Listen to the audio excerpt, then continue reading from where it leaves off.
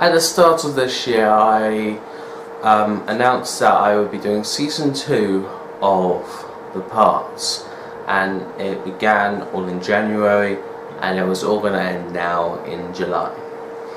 These last couple of months have been quite difficult and also quite frustrating of how the time restraints have been. My original plan was to actually get episode 4, 5 and 6 done in all in one take, but I knew I couldn't do that, so that's when I decided that I had to split them all up, and I do think it was worth it. Ow, I wasn't even holding anything. You do Expelliarmus to, I don't know, get someone to do like or get them to fly, or get them to, I don't know, whatever. But anyway, oh, well, that sucks. I understand that I brag about this too much, only because it's true. That the fact that he doesn't actually watch these videos, YegsTv. He was a main inspiration for the parts, and his Gateway trilogy laid out something that I could never actually see. And when I was doing the parts of Season 1, I think that was at the beginning where the Gateway wasn't even there back in 2017. And then eventually when I ended the parts and then this came up, I decided to bring it back, and I decided to bring some new characters in, and I think it was a good opportunity to, and also to play also as YegsTv.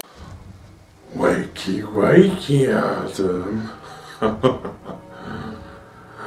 Do you remember this place? Do you? I think the process of playing YegsTv was kind of like a test for episode 5 and also 6, because I've teased it that I would be playing as him, and I did not know what to do. I got the voice right, hopefully, and then I just decided what I'm gonna do. I could either put his face over me, or I could just play as I am.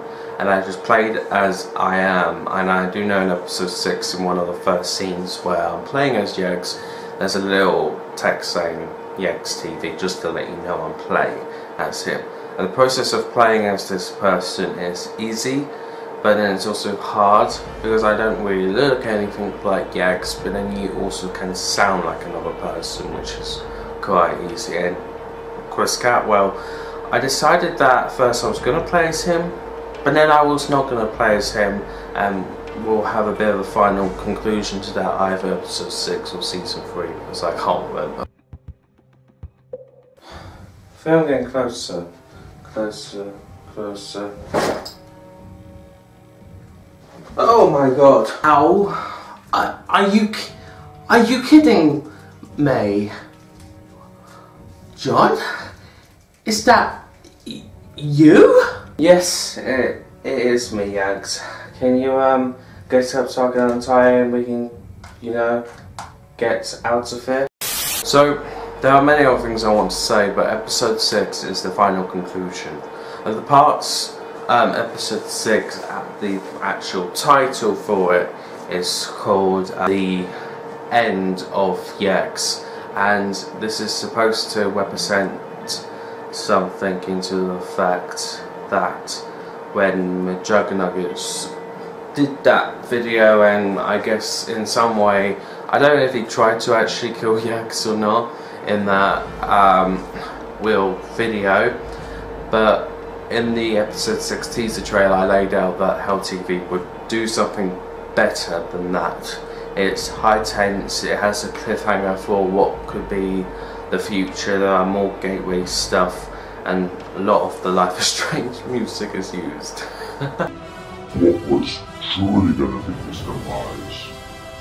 And now, after seeing the failed attempt of YegsTv's life,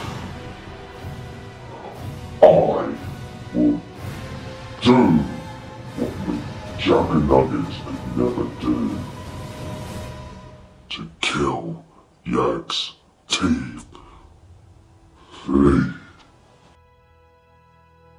I think people will enjoy episode 6 as the finale to all of this, and then after this it's kind of like we're going to move on to the mini series that I want to do for this year, and just do a 5-part mini episode of an orange sort of evil YegsTv. So yeah. So the parts episode 6 coming within the first week of July.